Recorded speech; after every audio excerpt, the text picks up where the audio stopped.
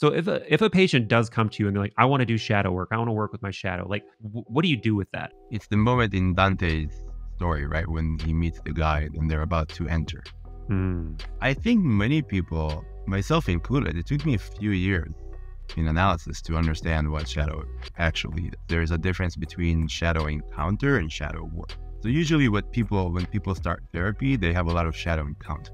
So they start discovering all these things about themselves, realization about how their family life wasn't as idealistic or something like that. So that's the encounter. That's just the recognition. Shadow work is that you're actually feeling the thing and you encounter the archetype, right? So if you're working with your trauma, you're starting to feel that repressed anger, that repressed pain, that repressed grief. It's actually like a bottom-up process. You have to go into it and have it consume you for a little bit. That's the shadow work. Yeah. Right? And that's just the beginning. Welcome back to the transmission, my friends. Despite my interest in psychology, particularly the mythopoetic Jungian flavor, I am but an enthusiast. I am simply exploring it philosophically and personally. That is, I don't wield it professionally on the psyche of other humans. I stick to wielding it irresponsibly in a self-facing direction. But my wonder brother, Dr. Ido Cohen, does. The former, not the latter. Dr. Ido Cohen is a psychologist who is centrally interested in the very same questions and curiosities that underpin the psyche, the soul, and the human condition at large that I am, and I'm sure you are. He too is deeply interested in Jung and related thinkers, so I greatly treasure these regular mind melds that we get to have. In this one in particular, though, we spend a lot of time musing about a topic that I know many of you are interested in, the shadow, in terms of what is it? How do you really work with it? How do you really encounter it? What function does it serve in the psyche? And on that note, we muse about a personal tragedy that Ido is currently coping with, currently making sense of. That is his home burnt down. He lost 95% of all of his possessions.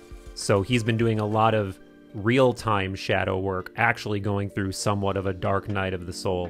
We also explore the role of archetypes in the psyche, why the trickster archetype in particular is so important and so prevalent, and so many other wonder dips throughout, of course. All the links you will need for Dr. Ido Cohen are in the description, as are all of the necessary keyboard mudras and portals for third eye drops.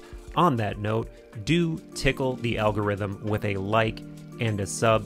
It is of the utmost importance for the health and growth of this media vessel. By the way, did you know we have over 300 audio-only podcasts that you will never hear or see or be able to consume here on YouTube?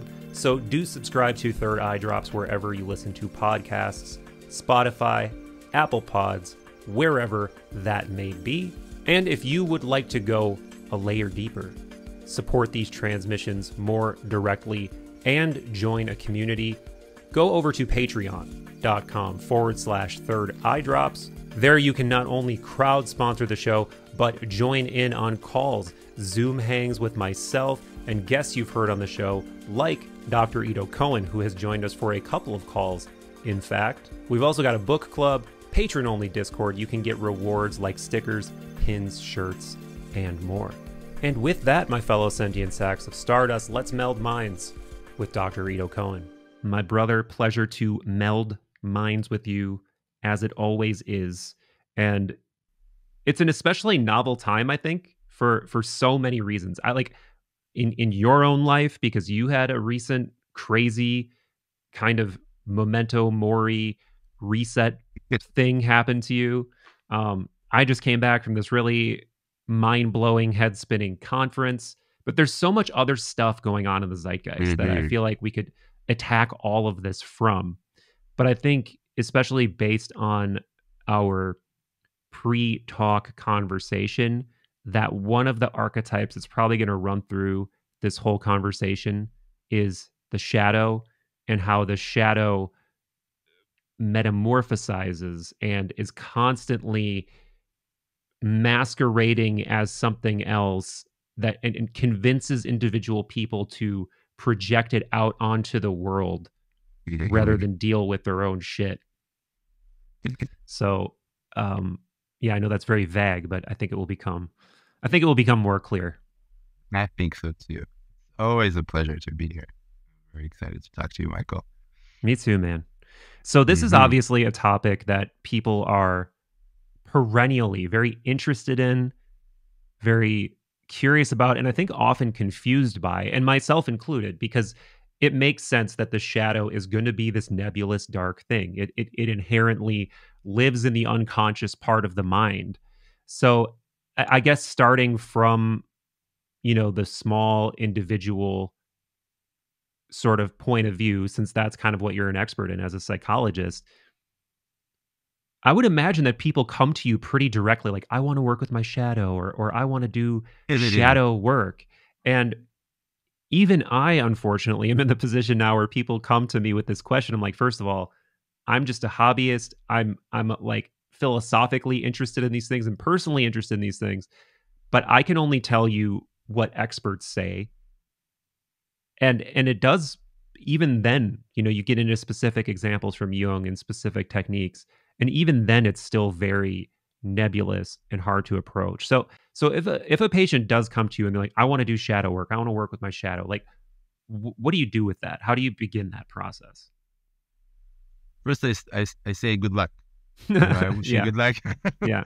Right. It's that. It's the moment in Dante's story, right, when he meets the guide and they're about to enter.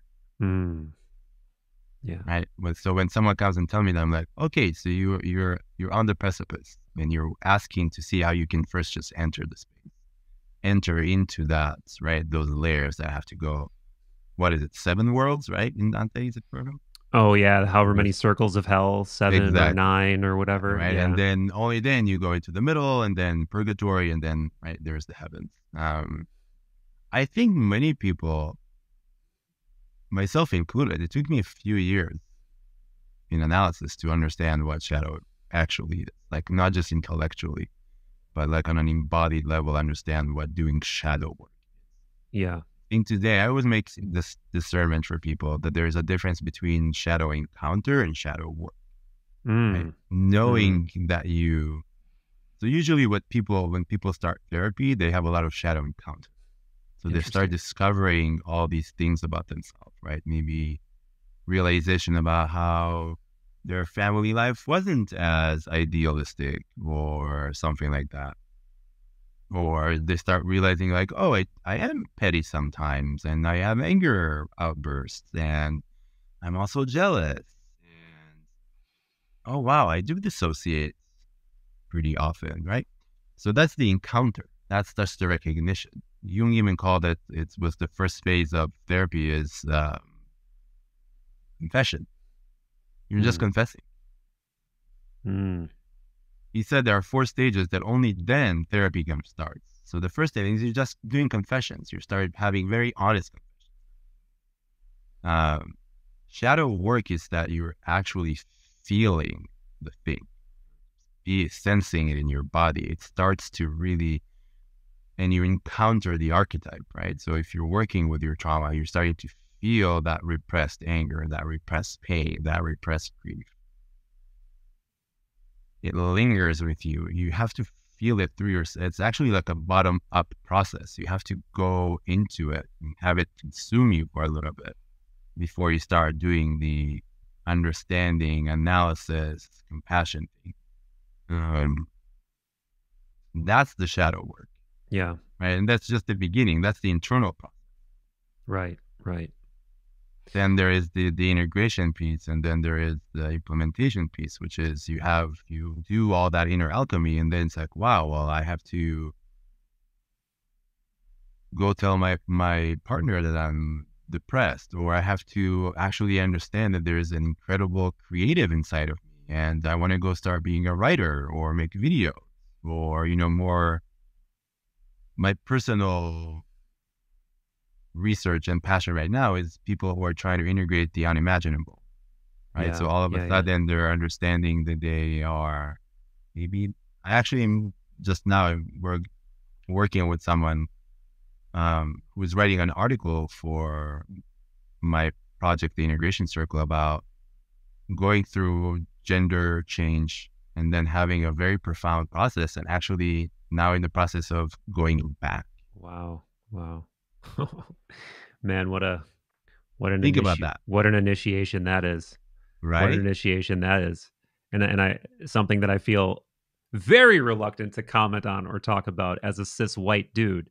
But I think, you're hitting on something really interesting, because I think people's interest in the shadow is also a mirror image of people's innate crying out for the mystery and the numinous, because the shadow is essentially the dark reflection of that impulse, right? It's like you're spiritually like yearning for something, for purpose, for meaning, for something beyond the normal.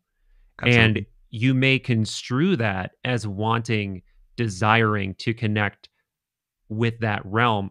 But in a way, that can also, like, I really think the true entryway to that is through the shadow. And I think that's why people like Jung and Hillman emphasize the almost like chthonic element of maturation, that like the growing, like he called Hillman called it growing down, rather than we have this idea that we're like reaching up, or we're ascending, or we're awakening, and we're going to 5D or whatever the fuck you want to call it. And really it's like, have you tried just growing roots into the soil of the human experience of yourself, into the underworld? Because that's where, if you haven't, it's that other, I mean, it's so cliche, I almost don't want to say it, but it's cliche because it's profound. Jung's quote about like, no tree can reach to heaven unless its roots reach to hell, and it's like, nobody wants the roots to reach to hell. Everybody just wants like the perfect straight rise up to heaven, and in personal experiences and in so many other stories about people that I know, and I'm sure the most inspiring ones are the people who've been through hell. I think this is why there are so many best-selling books about people who like recovered from addiction, or like had a near-death experience or a traumatic experience, because it's that initiation and being forcibly dunked into the underworld that like really contextualizes the value of your individual life, the brevity of your life. And in a way, it's like you almost require that kind of ordeal initiation to really understand what the opposite means.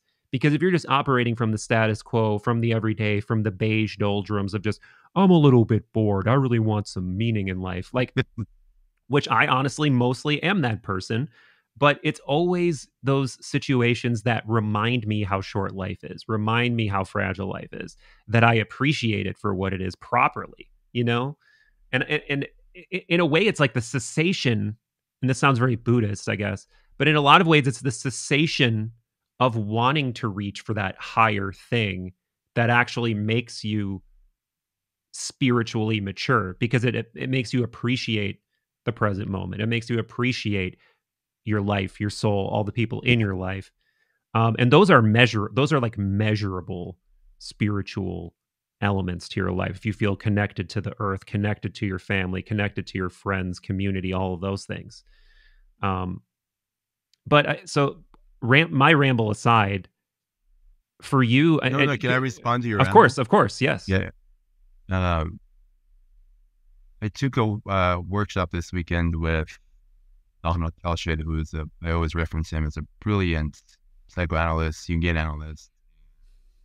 He has a PhD in divinity on top of all of it.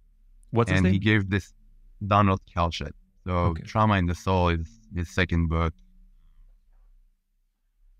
But by far, I think the most influential writer and practitioner about the connection between the human experience and true spiritualities, I would call it. Beautiful. I cannot recommend this book. But he gave this quote that I think actually, as you were talking, you're like, oh, Michael, so this is from the workshop, right? So this is Jung from Mysterium Connectionis. He talks about, if you will contemplate your lack of fantasy, inspiration, and inner aliveness, which you feel as a sheer stagnation and barren wilderness, and impregnate it with interest born of alarm, then something can take shape in you. For your inner emptiness conceals just the great and fullness, if you allow your longing for fulfillment to quicken the sterile wilderness of your soul, as rain quickens the dry earth. I love Jung, but his writing sometimes is so hard to like fully I guess grok the way I what interpret it yeah. is right. I think you just spoke exactly to it. It's this idea, right? I think a lot of people don't respond well to that image of hell and heaven, because all those inspiring people you talk about, for me, they didn't go to hell. They were just embodied. They were in the realness of the human experience. Yeah. But because most of us are, have religious trauma, and the moment we hear hell or heaven, there is already like a response to it. But I agree with you. You know how hard it is to be human, to be truly human, to be like full human is really, really hard. If it wasn't that hard, we wouldn't need all these theories and philosophies. We will all just hang out in individuation process all the time. So I think when you say all that, I'm thinking, yeah, the shadow, but this is where shadow gets interesting, because shadow is not just negative. Shadow is also, again, integrating the unimaginable. Yeah. There is one of Jung's favorite golden shadow quotes for me is, the unconscious is 90%. Oh, wow. Now he meant it as, right, the potential for a chemical goal. So inside your unconscious, there is this is what he's talking about, the dry land of your soul, which is waiting for rain to grow, to awaken, to grow things. Right? So shadow is everything out of light of consciousness. Right? So when your house burns down, you can take it many places. Right? If you're open enough, you can start seeing the plethora of shadow that's being exposed. Yeah. If you decide to quit your job and start doing what you truly want, that's a golden shadow. Right? This is something that was somewhere in there, growing, slowly growing. So when people talk about shadow, I'm in a place in my development. I'm like, yeah, shadow is actually a very non-dual concept. We just took on as we humans do, we took on shadow is this horrible thing. It's all your pains and your traumas and the collective trauma and the collective pain. And we forgot that's like, it's through that exploration that you get in touch with the parts of your child archetype that also had to go into hiding.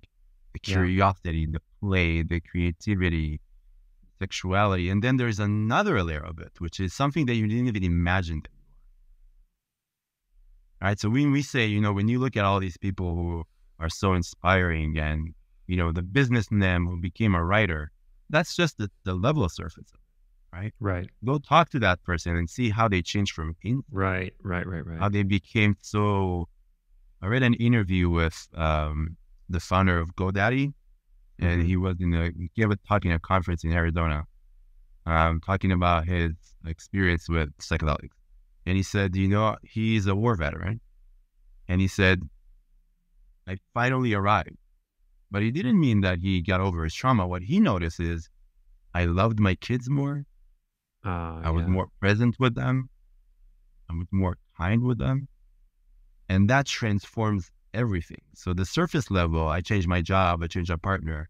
That's just the surface expression of the deep, deep, deep work inside the garden of soul that happens, right? Right. So that's also shadow. Yes. Yeah, that's a great point. How do we hold all of it? Yeah. Right? Yeah. And I think that makes it so much less nebulous when you realize that any daily mundane thing, any effort, anything can be the veneer of shadow work, in that it could be anything that you're doing. If it's making you plunge into the unknown, if it's making you explore elements of your mind, fight through barriers, overcome plateaus, because I like this notion that 90% of the unconscious is gold, but I only like it if it's preempted with, but you know what it takes to get gold? It takes chiseling and blasting and mining So and that piece comes before his yeah, next piece, which is one does not find, I don't remember exactly, right? But that one does not find truth by imagining figures of light. But one, yeah. so the 90% gold comes before that piece of, Okay, perfect, but it's perfect. always omitted, right? So he said, you don't get there by imagining figures of light and, the whole sometimes necessary spiritual bypass. He's like, no, it's getting by going into the realms of the shadow.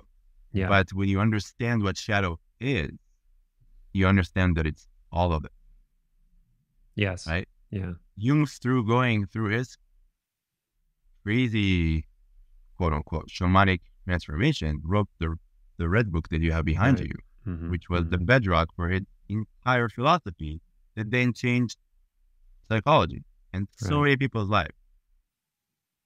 He actually has a really, for people who are interested, I don't know if you read it. He wrote a short essay on the nature of evil, I don't think I've and read he it. said, No. highly recommend it. I can send it. Cool. Cool. And he said, you can only know if something is evil in the after. Ah. He says, rarely do you know that something is evil in the moment, right? And what does that mean? How many times did something happen to us that then a week, a month, a year later, we were like, you know what? That was actually really good for me. Right. And that time it was horrible. Now I can start seeing how that's basically the best thing that ever happened to me. And you hear that from people were terminally ill, Yeah. right? People who have lost their partner after 45 years, and they're like, but they are able to work with the shadow, right? They're able to really embody it and move from an intellectual. A lot of people do shadow work as an intellectual inquiry. And we can start leaking into archetypes in the same way, right? Yeah. Yeah. We talked about we were texting about, right, all the things that's, your red book primed me actually. What's happening with orcas now, right? All these Oh orcas yeah. attacking, Yeah. Right. right? And orcas and whales and dolphins who are not supposed to bond together because orcas teach dolphins are bonding together because something is happening. Jung has one of his beautiful images in the red book is the images inside what looks like a Viking ship in this horrendous Yeah. creature, Yeah. right? Yeah. That's the unconscious. That's the Yeah. shadow, both negative and positive. Yeah. How do you move away from it being an intellectual concept, right? Seeing, embodying an archetype, which I think you talk a lot about. How do you really, your trickster video, and even your shadow, right? How do you embody an archetype? Really, not just Yeah. start like, oh man, it's great. I pull a card of Zeus and now I have like Zeus energy and it's great. No, it's like you want to feel, I've, I live in California. Everybody gets really riled up when they see a fox or a coyote. Every time I see a fox or a coyote, I take a breath because I know what trickster archetype is. I've felt the both and I'm like, well, okay. Yeah. Yeah. What is this a harbinger of? Yeah. Exactly. I'm like, it just reminds me of like, you don't know Yeah. what's going to happen. Yeah, everybody I thinks the told, trickster is conspiring for them, and meanwhile, it could absolutely be, maybe I'm totally projecting this onto you, and this may not be true, but please. you may have been tossing and turning at night, thinking, I really need a change. God, please give me a change. Just please give me a change. And the trickster might come along and say, "Oh, I'll give you a change," and burn your house down. And And burn my that's house out. and that's what happened to Absolutely. you. Yeah, yeah, Absolutely. It's actually quite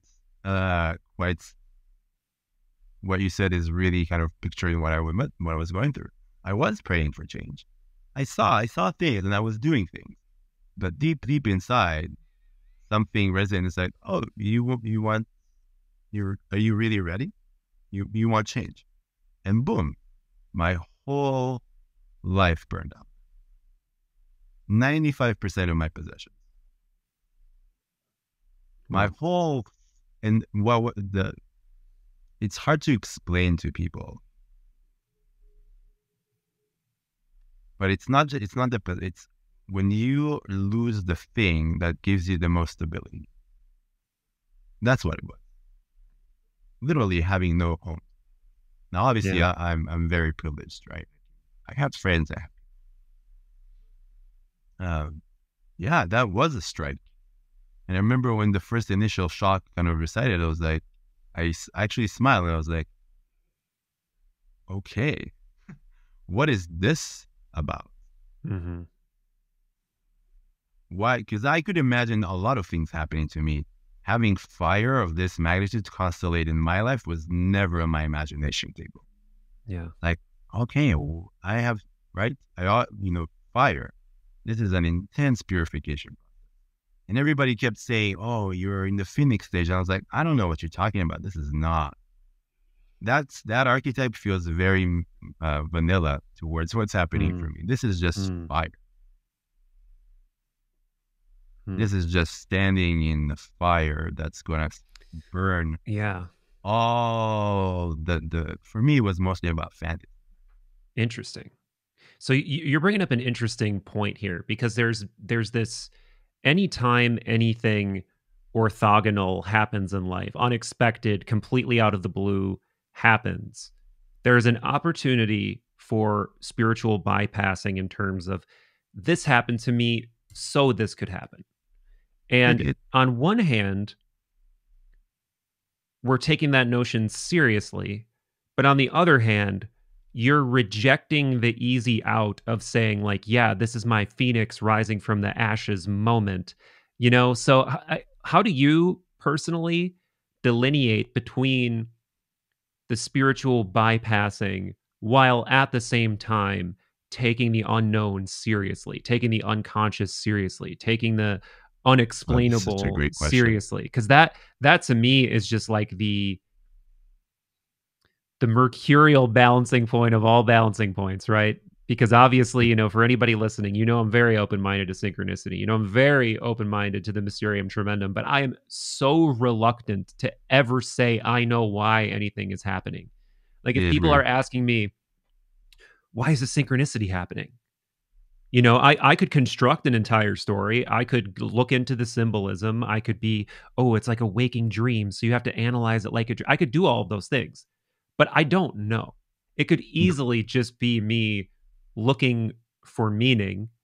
And really what's happening is what Jung called the unus mundus, is just bleeding in, like the unexplainable interconnection between mind and physicality is peeking into reality. And maybe it doesn't mean anything other than that. Maybe it's just like a little leak in whatever the fabric is. Maybe that's all it is. Or maybe there is meaning, and to me, I'm always just like, what I think it stems from? My reluctance to say what anything is.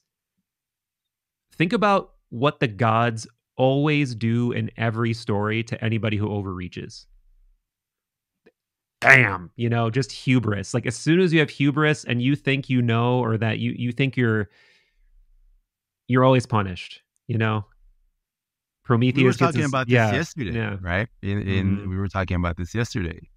If you go into any direction, if you go into, well, I don't know anything, you're going to become Job. Right? This kind of blind faith of, I don't know, it's all just a mystery. Oh, okay, you really want to live your life like that? Then we will take you on the ride we want to take you. If you go into the other route, right? Then Trickster comes, it's like, oh, you fossilize yourself. You think you know everything. Let's show you how. I always tell this. In one of my courses, we had a man, wonderful man, painfully cerebral, like painfully. And one of the exercises we do is that I assign people archetypes. I have this process that I like to think that I'm kind of synchronicity assigning people archetypes. Because I think about them, and then I open my book, and he got water. So we met, and then they had 2 weeks to have like this very particular structure of how they work with the archetype. So they start by just free associating one day, and then you do that. And then you go and you can look up stuff about the archetype, you amplify. And then for the next day, all you have to do is you have to go be in water, go touch water, go sit next to water. Don't think it. The man had diarrhea from the first day. Wow.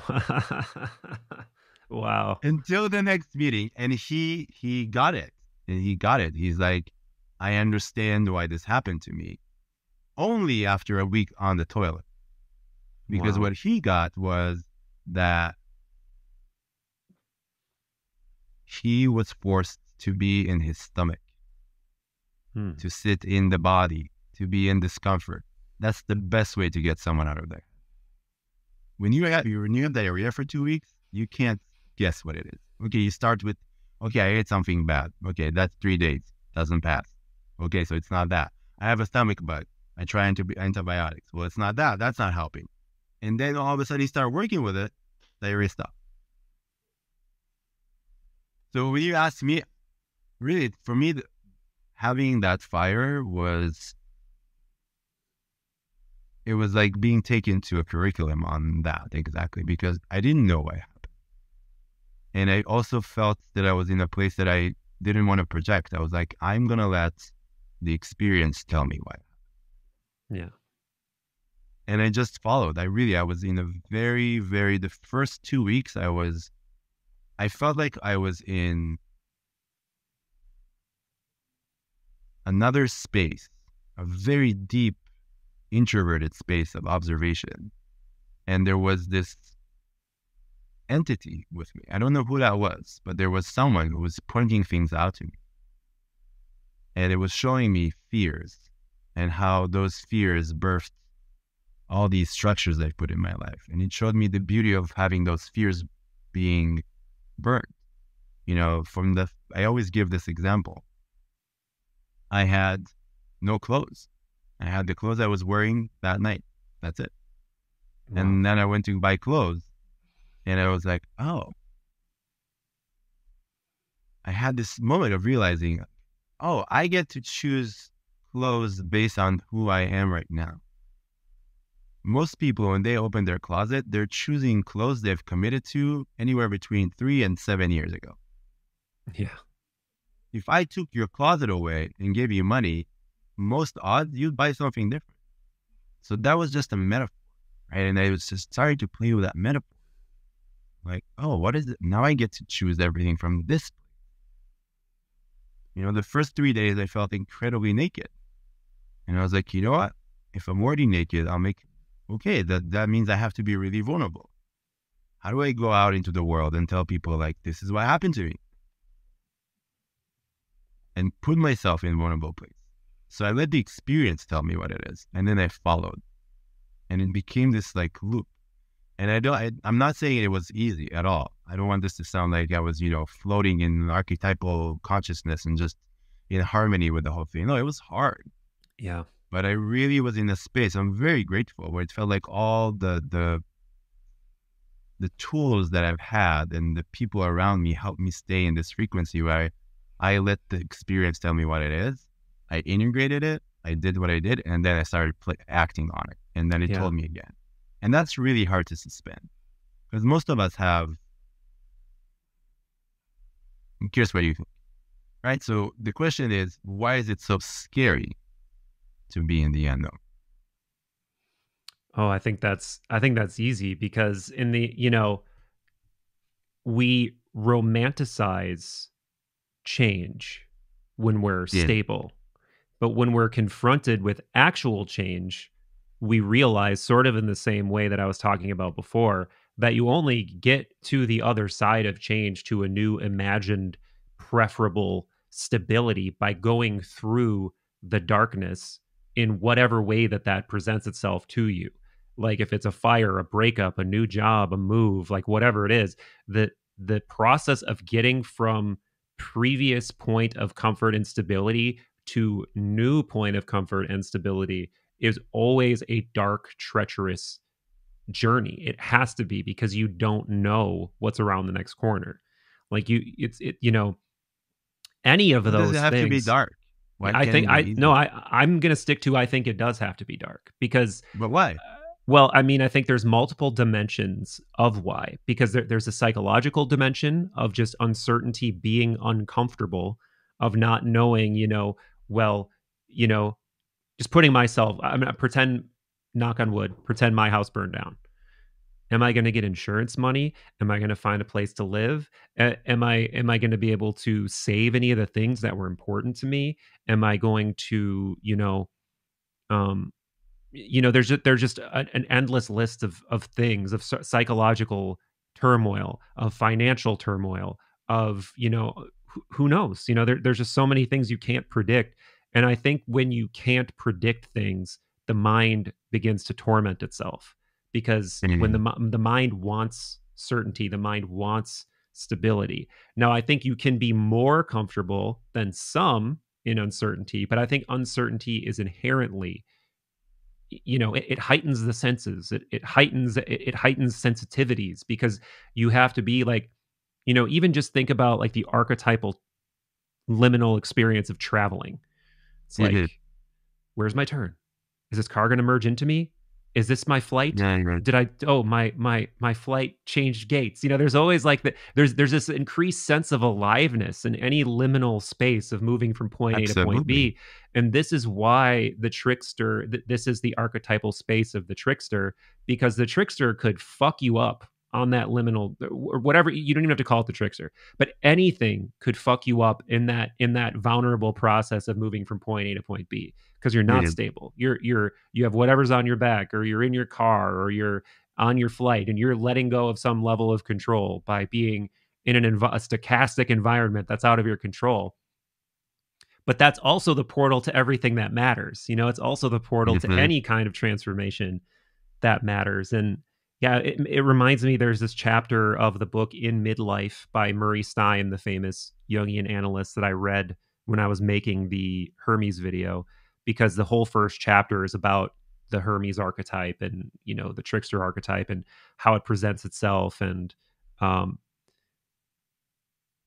in some ways it sounds very scary, but at the same time, this entity, this archetype, is also known as the most friendly god to man. And Yeah, that's an interesting thing to think about. Like, why is this entity both scary and dark and uncertain, and might want to fuck with you, and might want to give you, a treasure where you thought something bad was going to happen, or vice versa. Um so that might be an interesting side thing, but I think you had a reason for asking me that question in the first place, so I don't want to bypass no, that. I really no, no, no. This is great. I really appreciate what you're saying. I agree. Jung talks about the psyche being paradoxically oriented towards homeostasis and change at the same time. It's this thing with the twos. There's always a two that you have to like work with, right? Um, and as you were talking, I'm thinking, oh yeah, it sounds very gruff what you're saying, right? You have to Hmm. go through the birth canal, and it has to Yeah. be uncomfortable. There has to be that crushing sensation of, are we going to make it? Am I going to get to that flight? Are we going to find the house? Oh my God, moving, right? It's funny to me that moving is the third most stressful life experience you can have. Oh yeah, I Birth, believe it. death, and moving, Yeah, right? I believe it. On the hierarchy All of transitions, stress, all ex- transitions. ex- Yeah. Yeah. all of them are that canal, right? All of them are that canal. All of them are going through the parting of the sea. Um, I call it, I use it with people that I work with who are coming from spiritual retreats or whatever, entheogenic experience. I'm like, yeah, you're either exiting the stratosphere or you're entering the stratosphere. And if you think about movies, every time you enter or exit, right, it's that heat and combustion and Yeah. everything is Yeah. shaking and Yeah. everybody's not sure, are we going to make it? Are we not going to make it? And then, right, you're either exiting into this beautiful bliss or you're landing back on Earth. And Yeah. everything's okay. Yeah. I just think there is also, as far as shadow work goes, we want to wonder, what are we, you and I talked about very loose frost and projections, right? But what do we, the unknown is also a great canvas for projection. Oh yeah. Oh yeah. So it's actually, if you want to do shadow work, look at yourself in transitional spaces and see what you're painting on that canvas. Right? What kind of horrors are you into? What Yeah. kind of stories are running through that software? That, oh my God, I think relationships are the best. What goes on in your head before you go on a first date? Before you're about to say something, right? Really new, exciting, or challenging to your partner or your coworker or a friend. It's that same kind of, it's like a micro example of that birth canal, right? Oh my God, Yeah. will Michael accept this? Will he be upset with me? Will he be able to hold me? Where's all that coming from? I'll hold If you, it's man. unknown, I should I'll be hold able to you. take a deep breath. I'm sure. I have zero doubt. Uh, right. So just the idea of what comes in that projection, what is coming out of us. And I do think it's important because you said it so beautifully. That's the gates we have to go through to create on the most profound level, right? From creating breakfast to creating your life's vision, to creating the next company that's going to change the world, to anything in the middle. We all have to go through that. And what shadow work is needed for us to find the right allies and tools to go through that stratosphere successfully. Yeah. That where Jung talks about how that's where they fall apart in the exiting of the stratosphere or the entering. Yeah, we should maybe revisit the puella archetype for people who aren't familiar with it. It's essentially this notion of it popularly at least manifests as people who are stuck in a sort of childish phase. So the puer is like famously um, known as kind of like the Peter Pan kind of personality who won't grow up, who pushes responsibility away, pushes change away too, right? Um, but yeah, that makes perfect sense, right? Because if you put the puer, if you like, my favorite example is like, an obvious example of like if you grow up and your parents are doing everything for you, and then suddenly they cut you off, right? That's a great way to force evolution out of the puer. But are they going to be happy with you? No. Is it going to be comfortable for them? No. Is it going to be Yeah. easy for them? No. But in a way, it's like they've sort of brought it upon themselves, right? By consistently being irresponsible, by consistently relying on the parents, by whatever. And it makes sense. It's like, yeah, you know what? We're gonna do what we do to baby birds when it's time for them to fly. We're gonna push you off the branch, and you're gonna have to figure it You're out. good. And You're good. yeah, that makes sense. That totally makes sense. Right. Mary Louise von Franz talks about how one way to work. So for the men or men identified in the audience, you can read Puer Aeternus by Mary Louise von Franz. And for women, there's a book called Motherhood by Lisa Marciano that talks about the Puella in a really, really beautiful way. Right. But Mary Louise von Franz talks about actually how disappointment is a necessary gateway for the Puer. Yeah. You have to tolerate disappointment. You actually need to be disappointed multiple times in your life to grow out of that possession. To be the one that, right, to fail, to try and put something in the world and get 3 likes and be like, oh my God, this is horrible. Yeah. I thought it was the creation of God and nobody's responding to it, right? Yeah. And how do you build a healthy response to that? Right. Right. Which she then talks about that's the actual psycho-spiritual birth. That makes Right? How sense. Yeah. we are birthed, right? You said it. We have to struggle. That's how we are born. And I think a lot of people who do shadow work want to avoid that. They want to be born into the way Kalsha talks about it, into the light angel, into like, oh, I'm like one hashtag away from being famous, or like 5 posts from doing this, or like 1 workshop from finding my soul partner, and then it's all going to be so easy. Which is I always, actually, when I say this, even right now, it makes me feel, it opens my heart because I'm like, oh, I can feel the agony behind it. The desire to come to this garden where everything is just good. Yeah. Yeah. Yeah, and we're all struggling to anybody who's in a, a phase of building their own thing, working toward anything, trying to get promoted, trying to build a following, trying to do something. We're all just tilling that field in hopes the plants spring up. We're all hoping that or to use the shadow metaphor, we're all hoping we're digging in the right place for that gold. And it sounds kind of shallow to equate outer success with inner success, but I think it depends because they're not mutually exclusive. Like you can certainly be successful on the outside and not be doing shadow work. That's for sure. I mean, I think that's sort of Absolutely. the archetype of a lot, like a hallmark of a lot of Jung's point is that you're going to spend the first 40, 50 years of your life trying to be conventionally successful. And then once you become conventionally successful, you'll be like, holy shit, this is not it. Or maybe it's not that it's not it, but it's that now you're not satisfied by that anymore. And you need to find that inner satisfaction. And for some people, it comes Mm-hmm. sooner. For some people, it comes later. For some people, it might never come. Mm-hmm. But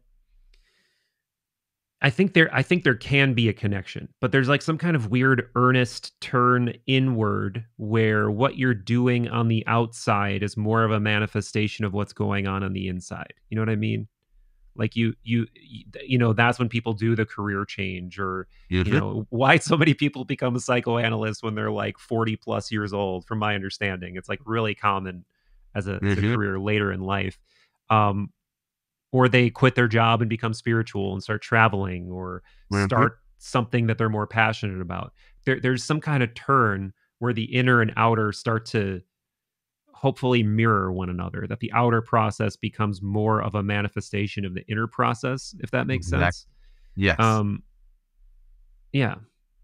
That's part of what I went through when I was talking about the clothes. It wasn't just literal clothes, it was metaphorical clothes. Yeah. Okay. Makes All of us sense. wake up in the morning, we put on personality one. Hmm. Hmm. Put Tell. on the Yeah. personality one, right? So it's the what we again it's right. So personality one is the persona, the Hmm. bridge between self and the world, not the capital S self, small s self, right?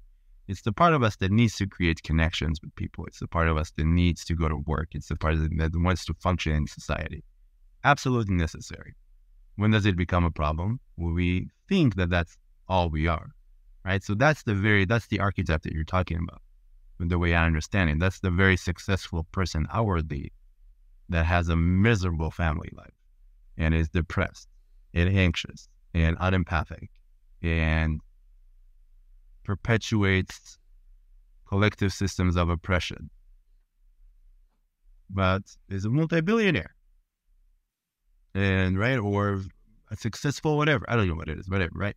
There is a disconnect from personality too, right? Which is your soul, your inner world for those Right. who are sensitive to the world. So right? The part of you that sits in reflection and contemplation, that is imaginary, that's actually also emotional, that is able to experience and receive vulnerability and eros and intimacy and imagination and intuition and all the things that are not of the outer world, Right. right? Kalshed talks about this beautiful mask. It's an Inuit mask that's called the storyteller. Hmm. And it has one eye open and one eye closed. And the Cool. idea is Cool. that one eye is always right. One of the open eyes, personality one. It's always looking out. It's in interaction with, it's learning from, it's responding to. The closed one is personality two. You're always looking in. And then that's the integrated approach, right? You're Right. of the world, but not in the world. Of the world, but you don't just occupy the outer world. You're also in your inner world. Right. So that I think for me, that's where there is a lot of how do we get to this disconnect of how do you invest in that inner world? Yes. It makes me think. 100%. I have a question for you. I told you I was watching The Northman and I just finished it. And there's one of the archetypal arcs there is you see this boy who gets handed this fate, right? So we were talking about following the unknown. There is also a Hmm. question of I know we talked or you talked about the daemon, right? That's Helmet's thing. In the movie, it's the Nords of Fate, right? Those are the three goddesses who tell everyone what they're. Yeah. Yeah. And you can't escape your. Yeah. And I think that's where people get really true. Like, there is this internal pressure. It's relentless. And then all of a sudden in 50, right, it used to be midlife crisis. I mean, I think our generation is a little screwed because I think the new 50 is 40. I just see that across the board. Midlife crisis now comes because we're much more open, right? Yeah. But what do you think about, okay, we have to introduce also this idea of there is something inside of you that is going to relentlessly want to express itself. Yeah. Yeah. I think it is figuring out what for you feels like a spiritually cathartic action and way of being in the world. And this comes directly from Jung, because in Modern Man in Search of a Soul, he's got this quote about how every single person who came to him over the age of like 30 who was depressed, he said, I think the quote exactly is, there was not a single one of them in the last resort who didn't find relief through adding a spiritual dimension to their life, or something to that effect. And the problem is, what does that mean? And how do you find a real spiritual outlook that's honest, that takes account of everything we're talking about, right? Like the light and the dark, not just some 5D crystal consciousness light body bullshit that's like all spiritual bypassing and only good things happen to me and I manifest my own reality. So, and then suddenly your house does burn down and you have to go through immense contortions to try to like make sense of that. Though I think you could still make sense of it, but it's this dance, right? It's like what feels authentic, what really accounts for everything. And I think that answer is individually tailored, but I also think it's two things. I think you have to have certain principles and certain activities in your life, like community, ways to talk about it, spaces to go to where you feel spiritually connected, but then also some kind of dynamic living practice where you feel like you're on the frontier of doing something that's at least personally important to you and is hopefully important to other people too. And if you can somehow balance all of those things, the community, the activity, the philosophical and spiritual catharsis, I think you have the building blocks of that thing that Jung was talking about. While at the same time, it doesn't have to be specific or denominational. It can be, if that works for you. But like we were talking about yesterday, like Jung's thoughts on God, pretty non-denominational, pretty not traditional in like a Western monotheistic sense. Way more mystical, way more Neoplatonic and Gnostic and potentially Kabbalic. But yeah, I think it's the sort of trifecta. And I think ultimately then you're starting to take ownership over both the closed eye and the open eye that you were talking about in the previous example, because they're working together toward the same goal rather than feeling bifurcated and split down the middle like most people do. This is my personality one that I use to go through life, and it conceals my inner world. My inner world stays cloistered and hidden rather than I'm trying to transmute them all into one thing, into a third eye. I'm just kidding. Like, but it is kind of yeah, right. Yeah, but it's like you're developing that stereoscopic vision that having two eyes is supposed to give you, right? And that's a very mythopoetic Michael Phillip response, but I think that's like the best response I can give. I love it. What do you think? I'm with you. I think, I'm always I feel like part of my job is to be always to be a translator, right? Yeah. So I think I'm like, even hearing you say, I'm like, yes. And how do we say all that without the word spiritual? Because even that triggers people's stuff. Yeah. You can just say psychological. But even that triggers people, right? It's how do you say that? Mental. Right? This idea of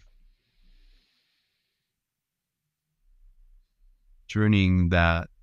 I love how you said it, right? Find the thing, find the thing, find the thing inside that feels right and true, and follow it, right? And Yeah. then, like what we said before, follow it for a bit and let it then tell you what it is.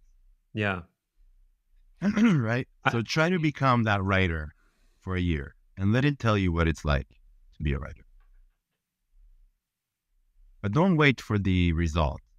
Be in the process, right? So find that, right? So follow that thing. Try it out, right? This is where it becomes very, I think it's also Hermes, but I don't know, right? This is where it's all of a sudden it becomes a lot more playful for me. And that's what I actually think Jung was incredibly playful, by the way. Oh, yeah. I mean, walking around in your garden for 3 hours talking to imaginary beings is incredibly playful, if you think about it. Who else does it other than people with dementia? Children. Yeah. Yep. Right? Because they're so connected. They don't have all those structures that separates them from the creative source, right? From what he would call the self or the collective unconscious. They just play. Yeah. Right? So this is where it becomes a lot more loose and kind of a little kaleidoscopic colored, very happy, very kind of psychedelic science lounge area where all these the artists and Yeah. and all the performances are, right? All of a sudden Deep becomes space, a little they called it. Deep space, which is like the perfect name too.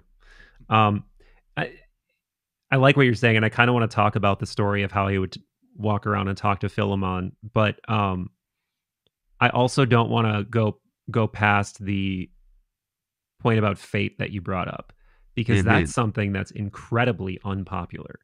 No one wants to think that they have a predestined sort of outcome or set of possibilities. But as I get older, I begin to embrace the idea more in the sense that not that everything is predetermined, but that there are only there's a set kind of, I actually like the Greek word better, this word paradigma, because what it means is pattern. It's like you can think of your fate that's weaved by the fates as kind of a pattern that's sewn, right? It's like that's you. Like that, that's your genetics, that's your indescribable, psychological capacities and tapestry. It's the mandala of the self. Now, within that, there's all kinds of possibilities. And depending on how you're looking at it or what point of view you're looking at or how much of it you've discovered, it's like an open world RPG, right? It's like the game is what the game is, but you don't know what the game is until you explore the game and you beat the game and you get to level 100 and you get 100% completion. And I sort of think that we're living in a higher dimensional version of that kind of a reality, that due to karma or divinity or circumstance or some mixture of all of the above, or like they called it the throne of necessity in Greek myth, like all of these things come together and boop, Ido Cohen, and I that kind of makes sense to me, that we come in to the world with this set of attributes. And if you're making a character in an RPG, it's like you have the stats for a wizard. You could try to be a warrior if you want to, but you're probably going to be a very shitty warrior. And maybe you were born into a family of warriors and they're all trying to get you to be, it's like I feel like it's some version of that for most people, especially for people who feel a strong spiritual calling, like a sort of out of placeness. That another Greek word that I love, that word aporia, that just deep uncertainty of unfinishedness, of unanswerableness. And yeah, I just the older I get, and I can't explain it other than saying it's an intuitive thing, is that you sort of had, in the same way, the acorn and the oak tree thing, in the same way an acorn can become an oak tree to an extent, your possibilities are already somewhat determined, but in a very open-ended way. if that makes sense. Why do you think people are resistant to that? Because it's especially a certain type of person is very resistant to that. But I think there's something within us that doesn't want to believe that we're limited or that our agency or our free will is at all compromised. I mean, this is especially true of very like intellectual people or, very empirical people. But I think it's true of me even to an extent. Like, I don't want to believe that I have a set anything. I want to believe that I can change whatever I want. Yeah, it reminded me of Westworld. I don't remember the name of the character, but that one man who was obsessed with finding the center of the maze. Oh yeah, exactly. Right? He obsessed with it. And although he's multimillionaire, right? He cannot let go of the center of the maze. And he gets to the center of the maze and it's a total disappointment. Yeah. Right. And you're making me think, well, if I play with that show, is that all of those characters are us. They're all parts of us, right? We are a whole constellation of archetypes. Internal cyborg systems, internal android systems. Well, but psychology joke for people that don't know about internal family systems. Right. So why do we have that necessity? Like, and because I love thinking about tensions, right? Because all archetypes, right? Hillman talks about all archetypes they're always pairs. So as much as there is the one that's needing to find the center of the circle, of the maze, there is the one that's like totally objecting the idea that there is a maze, that there is a center, that there is, right? Yeah. And they're always, it's like, why are they playing together? Why do we need, and maybe that's our way to try and go back home, whatever home is. I don't know what happens, but right, to get to a place of trying to solve the mystery, because maybe we remember that there is a solution. Or maybe it's because we feel existentially, if we knew that there is no center of a maze, what will happen then? But yeah. I like what you're saying, and I that movie really made me think about.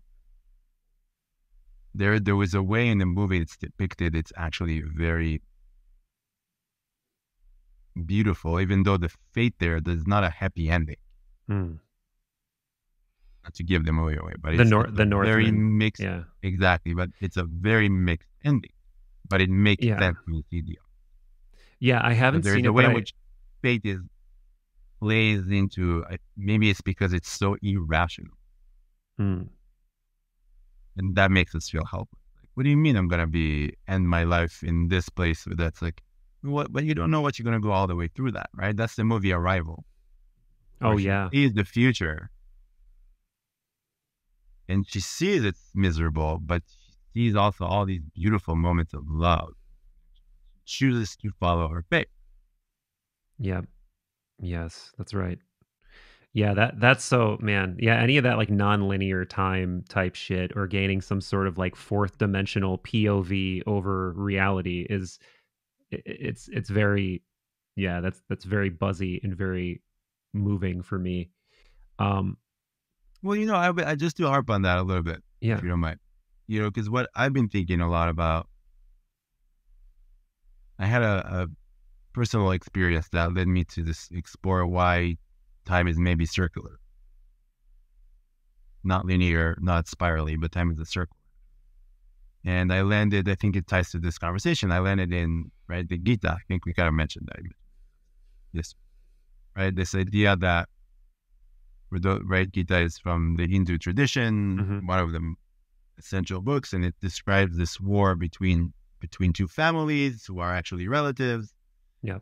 And there is a point where, right, one of the main prince of the story is about to shoot an arrow. Yeah, Arjuna. Just before he shoots the arrow, right, Arjuna, Krishna, like God emerges, freezes all time, and teaches him the entire fabric of the universe. And he comes back to that same point of shooting the arrow, and he shoots the arrow, but he shoots it from knowing what's going to happen, right? Knowing that a lot of people are going to die, knowing he's going to lose relatives, knowing he's going to kill his own relatives, but he's doing it from a very different place. Right. And I think there is such a profound, as far as fate goes, or it's not even fate, how deep do you want to play the game? Yeah. Right. Like you said, this is all open world. I love how you said it. It's all open world, right? RPG. How many side quests are you going to do? Right. Yeah, that's a good way to put it too. Right. How many side quests are you going to do? Are you going to spend time on the side quests? Are you going to talk to every, what's the name NPC? of NPC. Thank you. Every NPC and collect all the plants you can and go and try to make all the potions at the market? Or are you going to just go for the main quest? Yeah. And then you're going to finish the game and be like, okay, now what? Right. That's it. Yeah. What do you think of calling people NPCs? Because that's become a very popular meme. Yeah. Calling other people NPCs. Yeah. Like there's a whole little like subgenre of YouTube video where people will like go into a store and they'll walk around like a character, and then they'll talk to people like, and do very robotic gestures and talk to like a Walmart employee like they're an NPC or something. I mean, I'm not a big fan of that. I'm not either.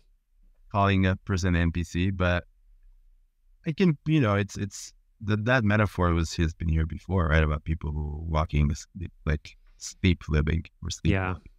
Yeah. Matrix dwelling. Right. Yeah. Exactly. Matrix. Like I just, that's what I know too much about psychology, I think, at this point to know that it's never that simple. No, I don't think so either. And, there's just nobody chooses to be an NPC, or right. I have a patient who beautifully says it. Nobody chooses to be the secondary character in their own book. Right. Yeah, that's a whole usually separate by thing. Circumstance. Yeah, the flip side. That's the main character syndrome. That's another thing to balance, because I do think, in terms of your own tapestry, your own paradigm, your own acorn becoming the oak tree, you are the main character, but everybody's the main character in their own story. And that's a weird thing to balance. That's one of those key dichotomies I think you were just alluding to, how gods always exist in twos. Mm-hmm. There's like, I guess it's like a small s self, capital S self thing, but it's also a dealing with that fundamental paradox of like, I am immensely important and I'm also no more important than anyone else. Like that whole trying to balance that is a very difficult thing. Well, right. We were talking about it yesterday about the almond shape, right? The Mandorella, the thing that the Venn diagram of the two circles that's in the middle of every spectrum. Right? Yeah. It's that middle that encapsulates the both, but they're not overlapping. Yeah. Right. Yeah. You're the main character in your book, but your book has a lot of other characters. Yeah. Yeah. The book would suck without those characters. Exactly. It would be incredibly boring. It'd just be you, right? It'd just be you hanging out. Right. Nobody's going to read that book. Yeah. Oh, going back to the gods being in twos thing, the one that I'm the most familiar with actually through Hillman, and this fits into our conversation really centrally too in a way, is that there's the counterpart to the Hermes archetype is the Hestia archetype. So there's the Hermes Hestia dichotomy that Hillman talks about. And the idea is that the reason this is important is because we're so enamored with the mercurial Hermes energy in that it's dynamic, it's information, it's language, it's novelty, it's new things flying around, flitting around. He says in one talk that if there were a god of our time, it would be Hermes, because it's like capitalism, it's commerce, it's travel, it's information transfer. But what that does then is it blinds us, it puts us in a kind of manic psychic state where we're not resting, we're not home, we're not centered in our bodies, literally, like we're literally not home in a lot of places. We're not taking time to be in the quiet, to be in nature, to turn inward. And we're that's symbolically not home. Exactly. Right. Or literally a lot of times. And even if we are home, we're not home. Our mind is somewhere else, projected out into the world. And that's what the goddess Hestia is. She's the goddess of the home and the hearth.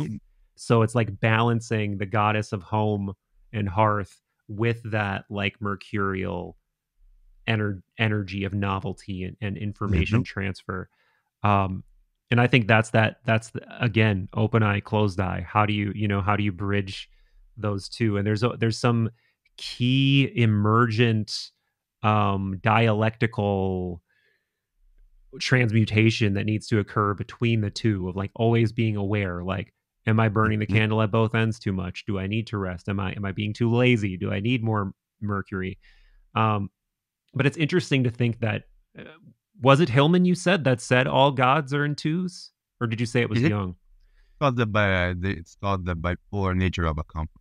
Ooh, So and ooh. they're always right. So it's the poor and the static. Oh It's yeah, okay. the Puella and the goddess, right? They're the Mm-hmm. crone, and they're always in two. They have to go there.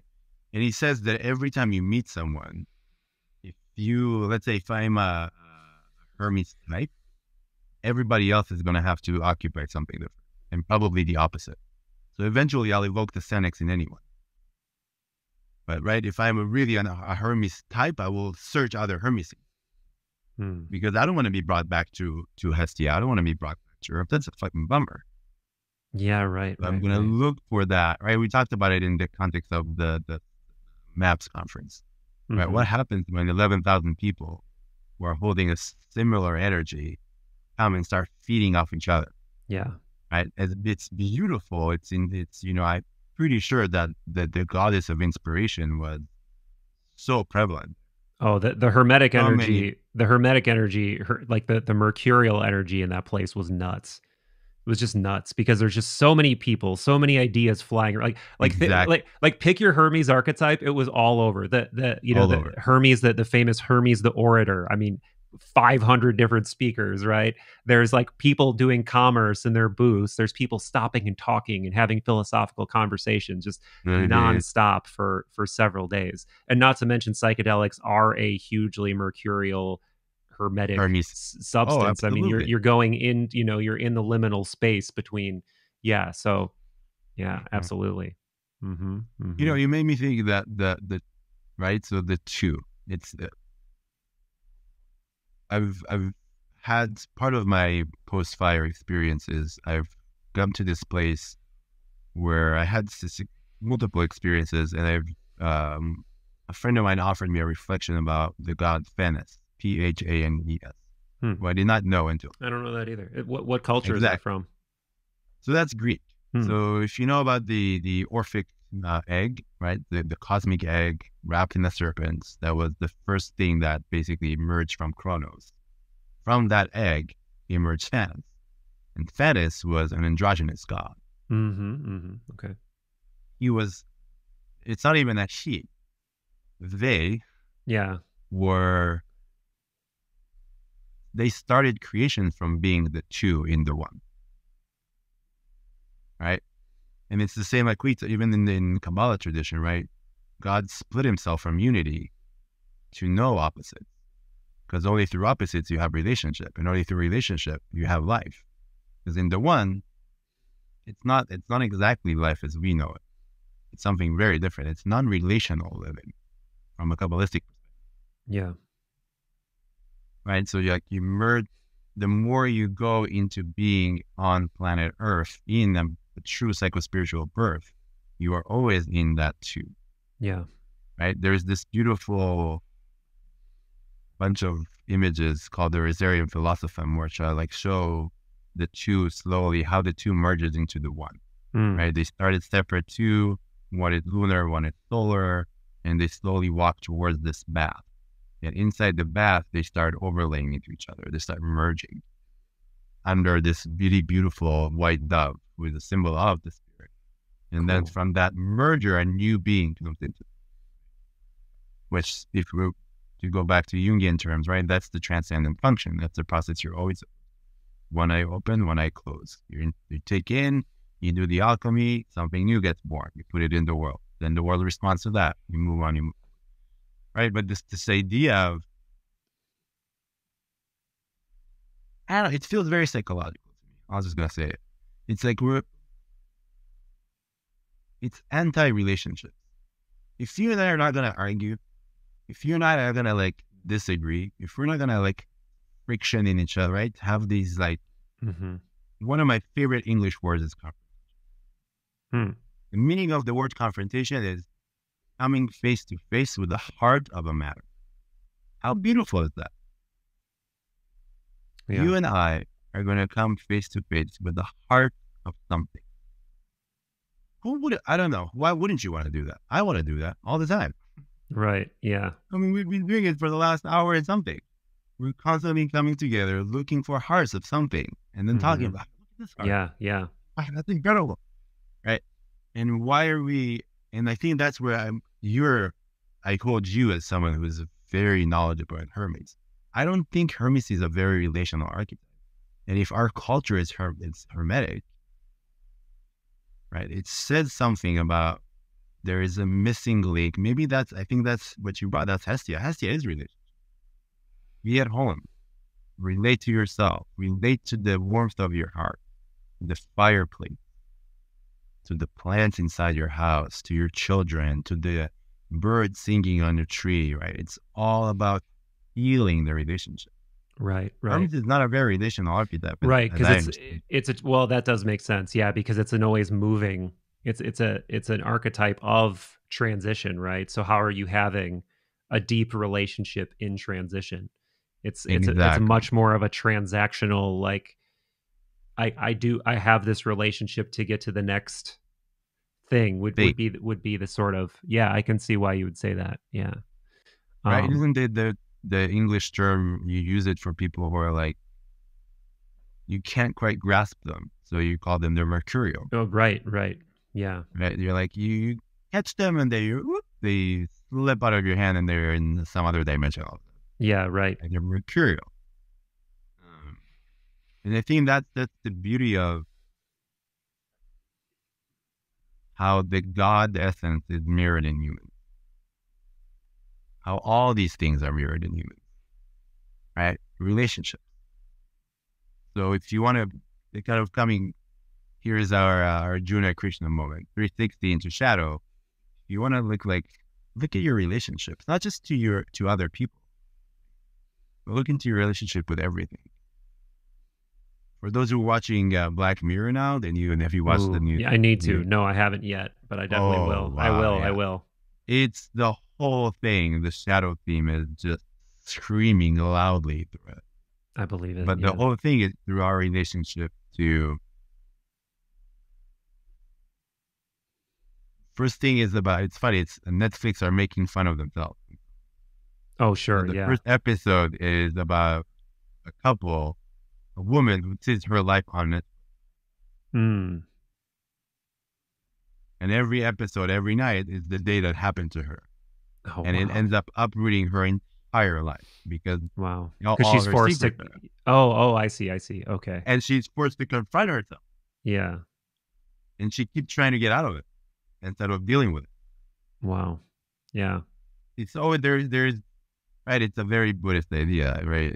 Trungpa talked about it. We are basically monkeys inside a square house that's all mirrors.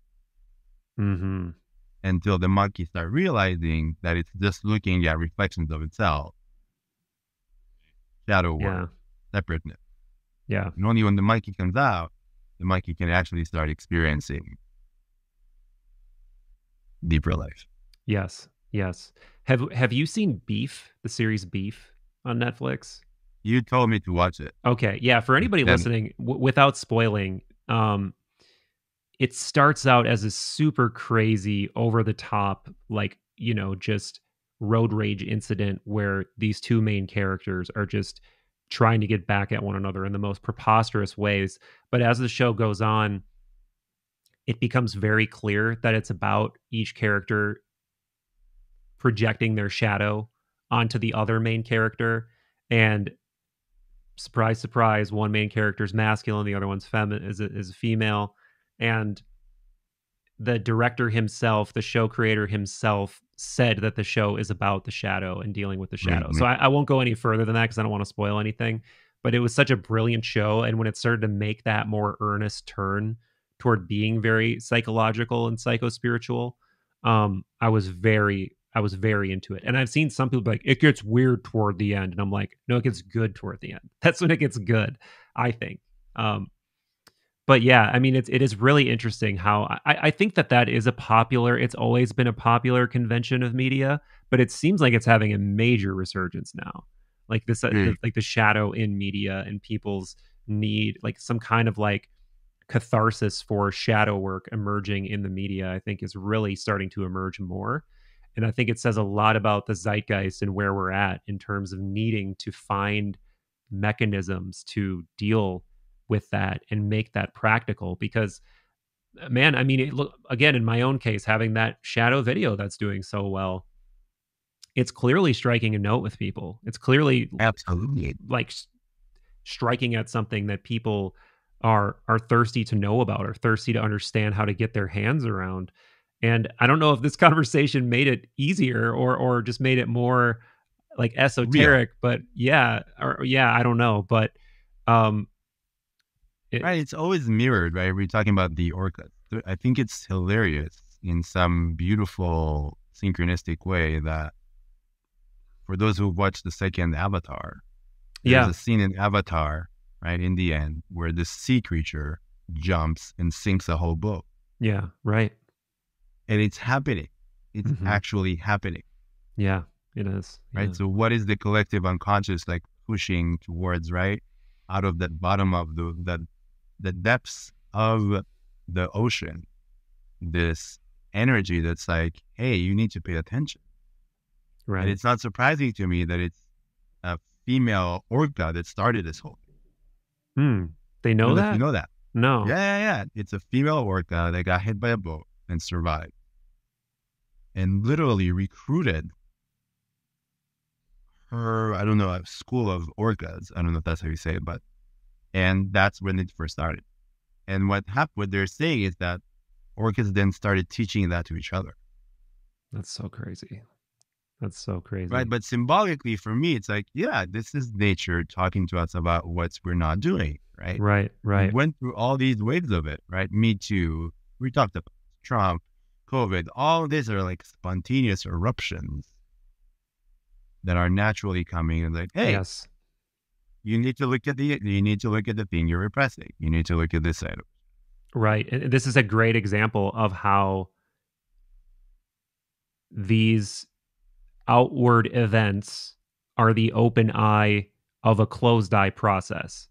And it's not about spiritual bypassing and saying there's like, oh, there's some orchestrated reason for us that this is happening. It's like, no, it's the direct psychic overflow of not paying attention, of being irresponsible, of spiritual bypassing in a lot of ways, because we sit here in our flowy clothing and our big hats and we talk about spiritual things and we keep throwing shit in landfills and we keep burning petroleum and we keep eating, factory farmed meat. And by the way, things I'm all guilty of, but we just don't change and we don't change and we don't change. Absolutely. And then there's some kind of invisible psychic overflow that occurs and we're like, uh-oh, whales are mad. It's like, yeah, maybe it's more complex than that.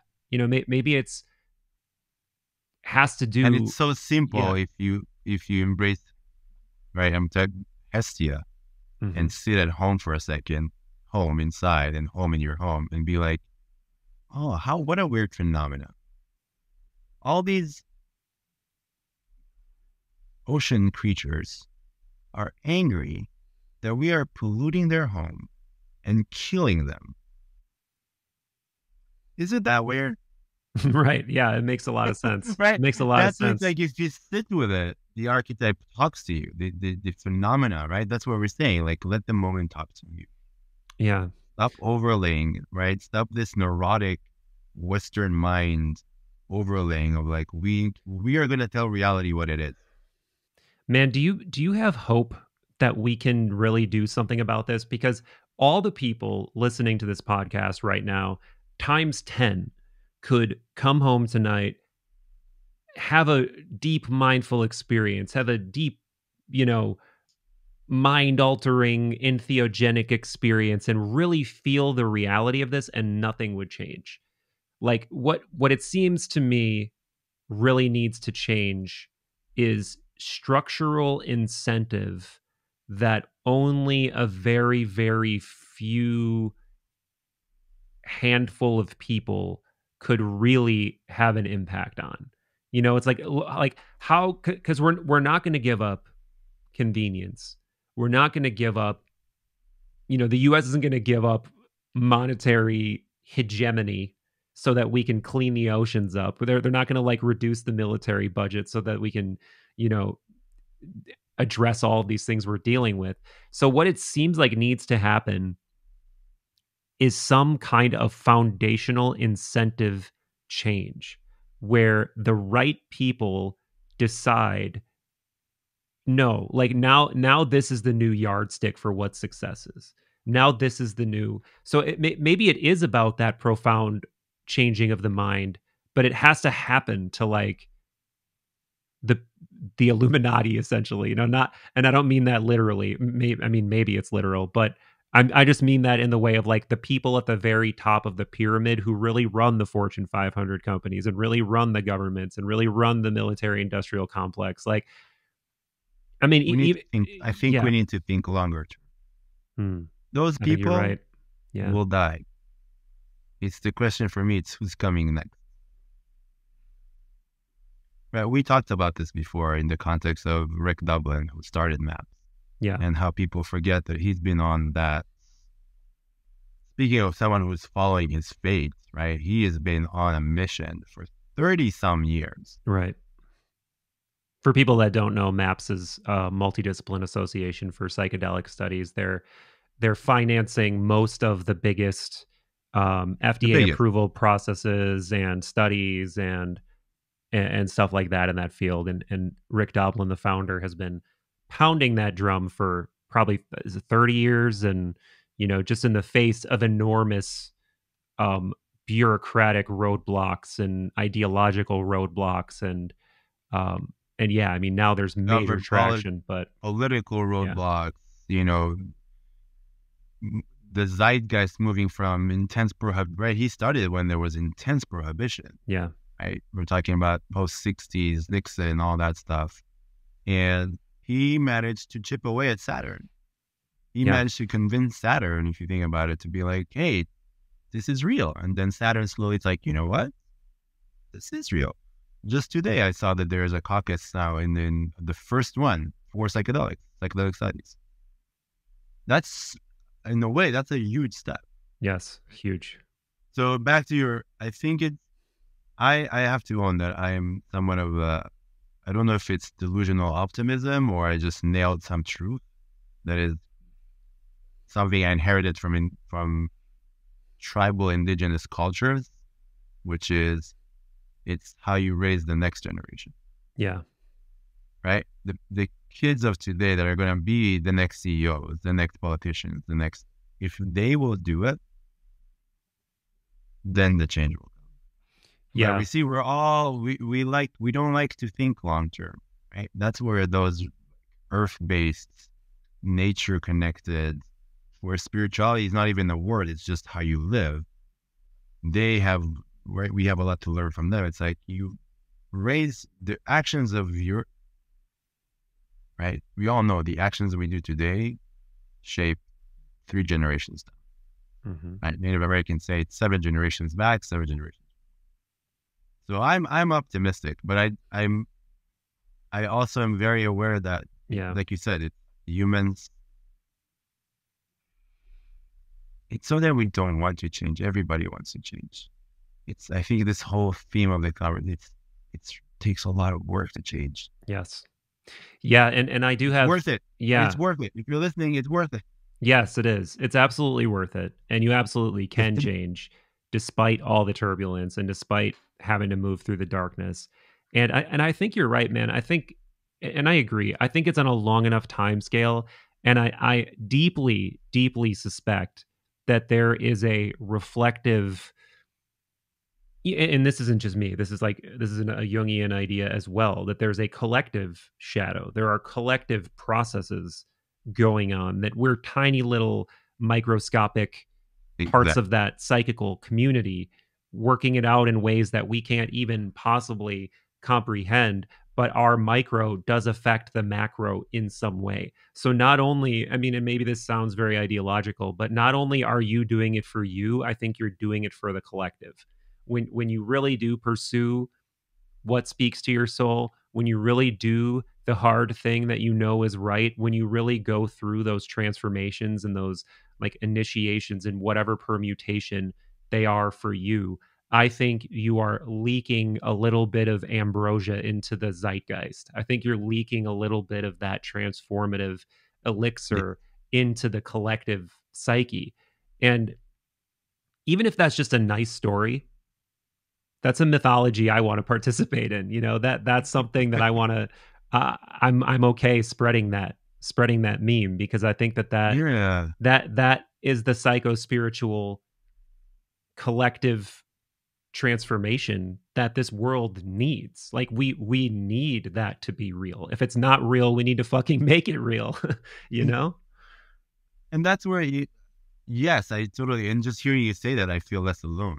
Like, yeah, we're in it. We're in it together, right? Yes. It's so, I share this with you. I get patients of mine who listen to your podcast, and it changes something. Like, truly, I'm not saying this to like, I always, I like to say that I'm honest to a default. It doesn't always play for my benefit, right? But we can impact each other profoundly on an individual level. Yeah. And it's not that we all need to now become, hyperactivists and try and always create change and no, but if we all follow the one closed, one open eye, something will happen. Mm-hmm. But let's be real. Most of us don't. And even those of us who do, it's demanding. Yes, it is very We demanding. can do this. We can do this. There is a way in which we can impact each other. And I think about it often. I don't know how much of it is me being Israeli. I coming from it's a culture that in its roots is more collectivist, although now it's changed.